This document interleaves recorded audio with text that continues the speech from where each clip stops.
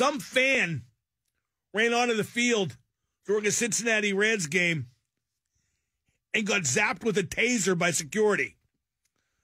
I 100% approve.